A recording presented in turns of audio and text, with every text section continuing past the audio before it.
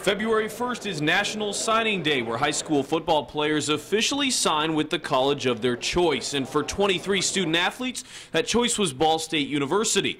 The Cardinals signed one quarterback from just down the street. Ozzie Mann from Delta High School impressed Coach Lembo from day one. Just amazed at how Ozzie did everything on film that you would ask a quarterback to do. Almost every throw, from the field outs to the slants to the fades. You saw him as a junior do everything that you'd like to see from a video standpoint.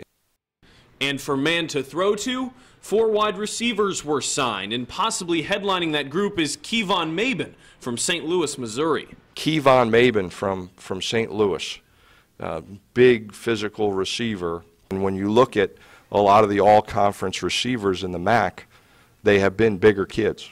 They've been 6'1 plus, 190 to 205 pounds. So there is some validity to some bigger guys having some success in this league. While most players' positions are already determined, there are still a few up in the air, notably Stuart Turner, who can play both defensive back and wide receiver. We would prefer to play him as a slot wide receiver. When you watched his junior and senior film, you were equally as excited about him as a corner as you were as a wide receiver. And one of the things I really enjoyed about getting to know Stuart was from day one, he's always said, "Coach, however I can help the team."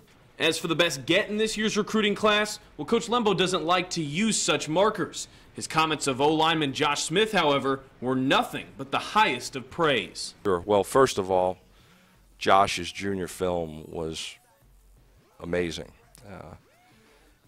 Very athletic, runs extremely well, very powerful, very explosive, a finisher, a guy who was constantly getting downfield on blocks, a guy that was constantly pulling and getting out on the perimeter on run plays and screens.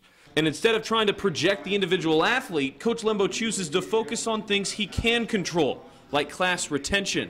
To me, it's far more important that we're talking about who's playing 3 or 4 years from now and how many of these guys are still with us. And hopefully a lot of them have redshirted and been given the time to develop physically, mentally, emotionally, get acclimated to life at Ball State and so forth.